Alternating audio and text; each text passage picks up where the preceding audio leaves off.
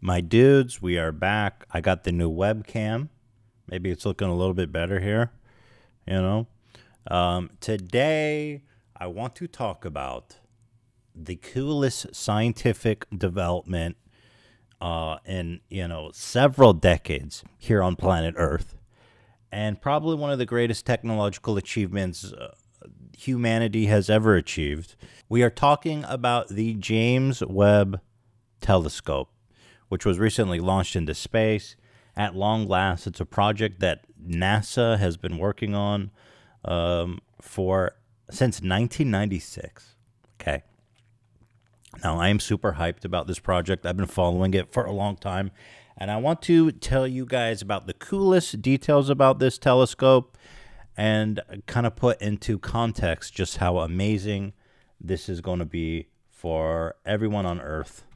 Check this out. Now, let's go back. Let's start with the Hubble Telescope. Everybody knows the Hubble Telescope, the most famous telescope, the most iconic space images, revolutionized our understanding of space, and the things that we saw were unlike anything before. Now, the Hubble was launched in 1990, so what technology from 1990 is relevant in our lives today? 1990, people were watching TV on big ass boxes. The world was just so different then. So let's take a look at some of the most famous images from our dear old Hubble telescope. This, you might recognize some of these. I've seen these, deep space nebulas, stars being born, stars dying. Just incredible photos. The pillars of creation. This one is very iconic. It's a nebula that shows the glowing gases, basically dust and gas, forming a new star. Okay, this is what's going on out there. And what's crazy when you look at photos of like this, you don't realize the scope of this thing, like top to bottom, is potentially hundreds of light years. So while it looks like a fun little cloud, this is a monster, a cosmic monster out there. This one I wanted to show specifically. This one here is probably the most famous image of the Hubble telescope that's ever taken. The backstory on this is incredible. What happened was they found a dark, insignificant spot in space. And they said, let's point the telescope at this completely insignificant, seemingly empty portion of space for 10 days and see what happens. Okay? It was kind of a wild experiment, and they didn't expect anything. And what resulted was one of the most important images we've ever captured of the night sky. You can see here, this is what they captured. This tiny little area here where the arrow's pointing. It says the area of the sky observed in the Hubble Ultra Deep Field View has been compared to the area you would see through an 8-foot soda straw. An 8-foot soda straw? Why would they say that? Why does it have to be an 8-foot soda straw? Can it just be a normal soda straw? I guess it's more narrow if it's 8 feet. This is a hard analogy to follow, guys. 8-foot soda straws. Okay, I'm going to use my imagination. It's a small hole. Okay? And the result of this tiny little pinprick in the sky was these photos. These photos containing tens of thousands of unknown galaxies in the farthest reaches of space. It's incredible. And the reason I'm telling you guys all this is to basically, as a way to explain just how powerful the James Webb Telescope is and why everyone should be excited. It's 100 times more powerful than the Hubble Telescope. It costs $10 billion. They've been building this telescope since 1996. Like I said, the Hubble was launched in 1990. This project started in 1996 because they're like, we need to see deeper. Deeper! Yes. So this is extremely exciting stuff. You know, they're sending it out there to basically find alien life straight up. They're going to be able to look at planets. This thing is so powerful. They'll be able to look at distant planets and know, based on the composition of the planet and the atmosphere, like how much methane is in the atmosphere, how much CO2 is in the atmosphere, like if there's likely going to be life living on that planet. That's how this thing can see a butthole hair. Dude, this thing could sniff a butthole hair on your mom's crack on the moon, dude. Whatever that means. It's powerful. Okay. I say it costs $10 billion? Probably. Here it is. It's been launched into space. It's successfully deployed everything. The great news about this thing is that it was projected to last only 10 years with its energy source, but because it was performed so efficiently, it's expected now to last 20 years, bruh. Check this shit out. So cool. Make sure you guys can see all this. So this is tracking its progress through space. Now, oh my God, it's so small. I want you guys to see the L2 here. Okay, there it is. So here we go. Right now, it is... This thing is not cooperating. Okay, great. This is what I want you guys to see. Here's Earth. Here's the moon.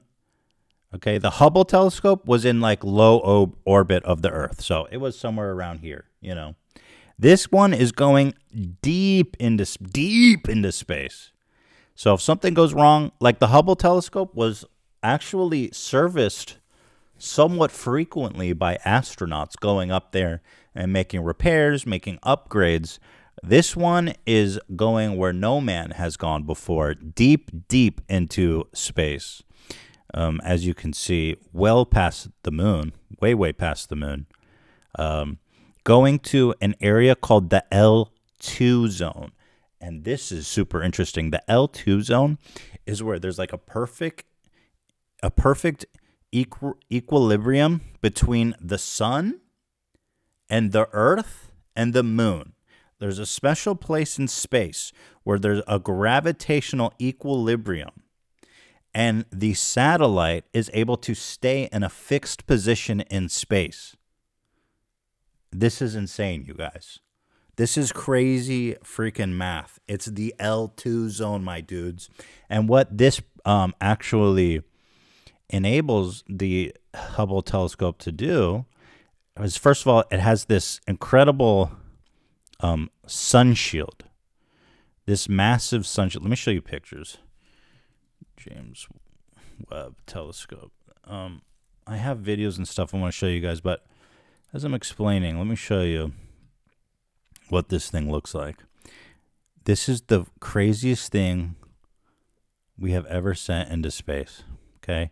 Look at us. Look at us Earthlings now. We are sending crap into space that we could never have dreamed of. You know? Check this thing out. Okay? So they have these incredible sun shields right here.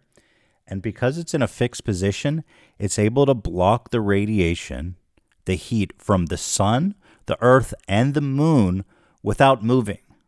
Right? So that's really important. And then the other thing is the Hubble telescope rotated the Earth. So it could only focus on certain objects for a limited amount of time. But this one is able to stay focused in space and to stay super cooled at the same time, which is what it actually needs to do. Here it is, by the way. Just show you some pictures. Look at this. It's massive. It's absolutely massive. Here it is being packed up in the rocket. Okay, Ethan, can you not find like the tiniest, weirdest photos? Here, I have videos I want to show you guys. But let me explain this first. So, look at this. The hot side, because of this solar shield, 130 degrees, bro. Who knew space was so hot? I didn't. And then the cold side, which is like, I don't know, 15 feet separated, minus 330, minus 330 degrees. Okay.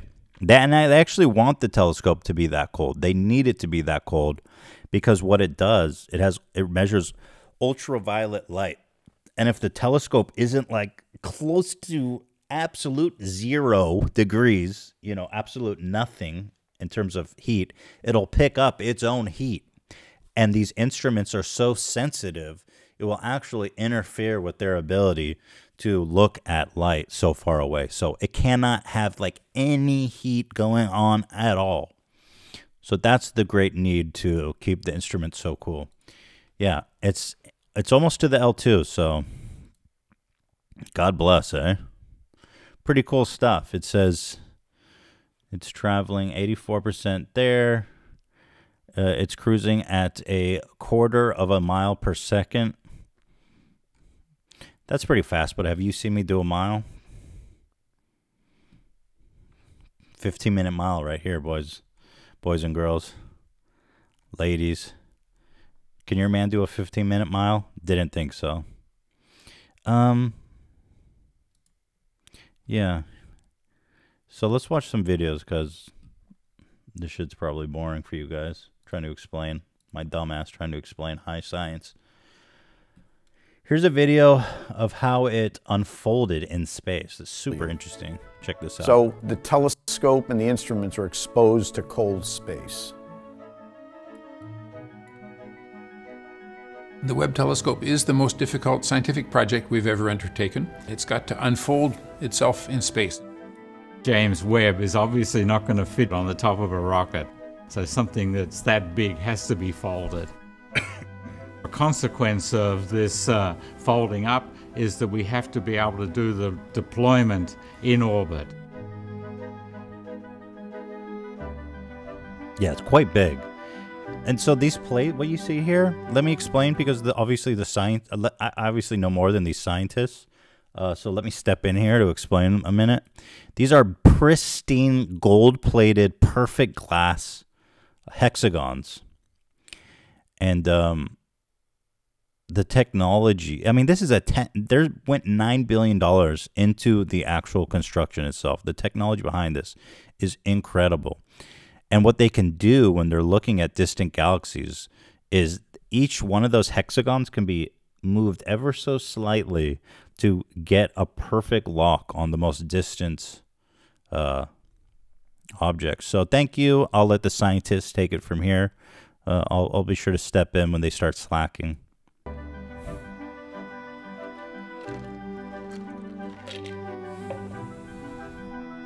Once we're above the atmosphere, the fairing drops away and James Webb is then sitting alone on top of the rocket, shooting towards the moon and out to its final orbit.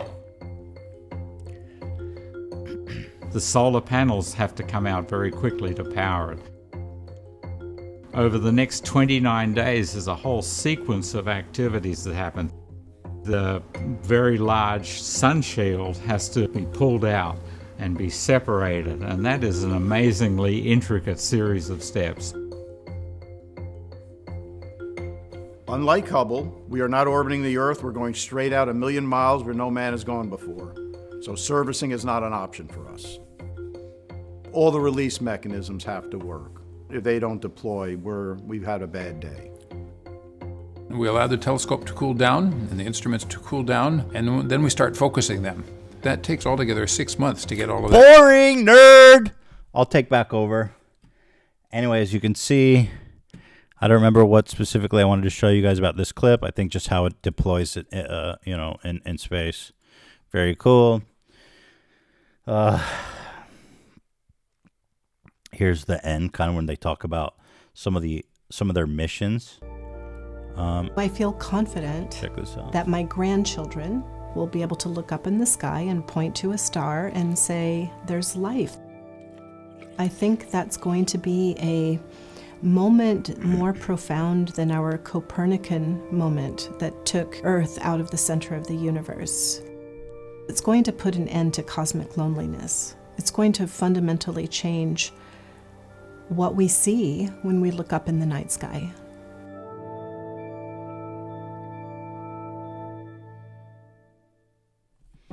So these people are straight up, we are going to find aliens with this thing. We are going to find extraterrestrial life and confirm it with this thing.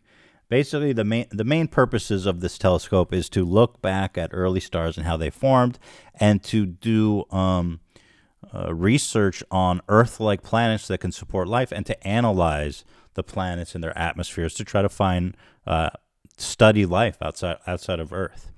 The other thing is, like with the Hubble telescope, you really don't know what to expect. You really don't know what you're going to find with an instrument this powerful. And the Hubble being 100 times more powerful, or the James Webb being 100 times more powerful than the Hubble, I'm sure that this is just going to be one of the most exciting times to be a human being on this earth. The things that we are going to see on this thing are going to be breathtaking and amazing, and I just can't wait to see what comes out of it. Was there something else? Oh, I wanted to tell you guys, it's really cool how, so this is going to be in operation for 20 years, and the way that they don't just look randomly through space, right? They have a system of figuring out what to do with this thing, and what they do is they have research organizations, schools, studies, professors, whatever. Basically, anyone could submit a proposal for how to use this telescope, and the best proposals are gonna, get their time with the telescope, which is really cool. I love the democratization. Basically, the best ideas get to get out there and test their theories and see whatever they want. And I thought that was really cool. There's applications are already being vetted and projects lined up. I think the first images are going to start coming out in May or something of this year, because it takes so long to fine-tune all the instruments. But I wanted to share my excitement with this project for you guys. This is going to be just freaking fascinating, phenomenal, incredible, and it's exciting, man. It's pretty amazing that our dumbass, incompetent government can actually muster $10 billion for this thing. How much does one F-15 cost? Like $10 billion? Like, legit. This is cool as hell, man. Can we do more of this, please, humanity? How much does, what is the F-15? How much does an F-15 cost? What's the most like cutting? Wait, there's a F-16. Okay, y'all. We are so doomed as a species. I want to say this, okay? One F-16 fighter jet costs $2.5 billion. This James Webb almost didn't get funded. It cost $10 billion. The F-16s. Yo! When are we going to stop spending so much money on the military? That's not the point of this video. But just imagine, my dudes. Just imagine. See you in space, cowgirls and boys.